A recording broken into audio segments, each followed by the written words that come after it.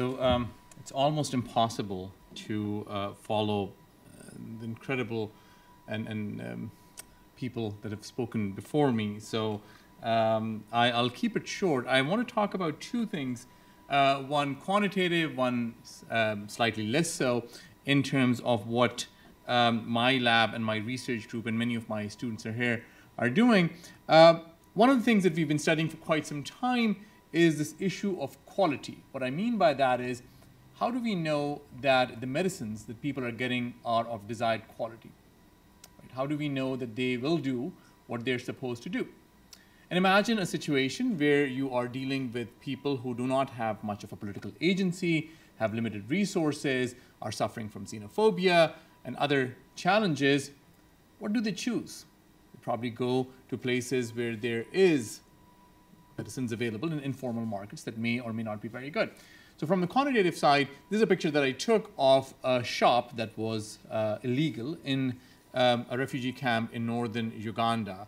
And there was no electricity, there was no catalog, there was no air conditioning, and medicines were available, and the shop was doing a brisk business because it was still better than the UN place where people would go.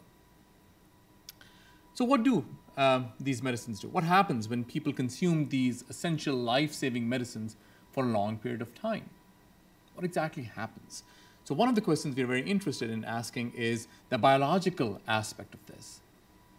Do these medicines lead to antimicrobial resistance? And if they do, what is the mechanism of that? Right? Are there specific genes that are upregulated? Are there specific pathways that we did not know before that are now there? To build evidence for the argument that these medicines are not just ethically wrong, they're also leading to these challenges that affect every one of us through antimicrobial resistance. So that's one dimension of this problem. The second dimension is doing something about this issue and detecting poor quality medicines before they reach the consumers.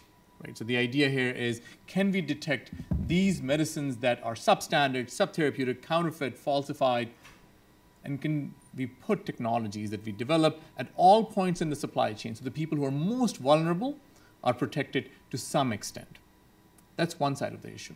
The second dimension of the same problem is looking at refugee, internally displaced people who are forced out of their homes, in this case in one of the worst humanitarian crises of modern times, and that happens to be in Yemen. So if people are not familiar with the challenge in Yemen, the Saudi Arabian and United Arab Emirates bombing campaign, largely funded through those countries and supported by the United States, UK, and other countries, has really sort of completely destroyed the infrastructure in the country. The worst cholera outbreak in human history sort of occurred there not once, but multiple times. About 80% of the community is now extremely food insecure. The impact on children is particularly severe. And people cannot leave international borders because there isn't one. At the bottom and the south is Saudi Arabia, and on the other side you have the sea. So we do not have information on the impact on those communities.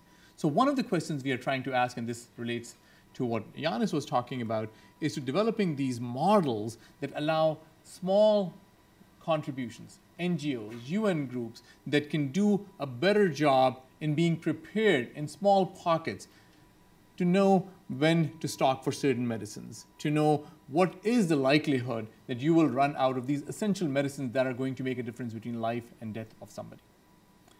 One of the challenges that Yemen has faced is not just Saudi Arabian bombing, but sort of long-term climate challenges associated with water shortage and sort of being a water-stressed environment. And we're going to see this increasingly all over the world, where climate change and forced displacement, climate change and conflict are going to really reinforce each other. So one of the projects that we are doing in this area is focused on trying to understand how do you improve healthcare coverage in the country and get the necessary resources. Our focus in this case happens to be children and diarrheal diseases, but it can certainly be expanded to other places as well.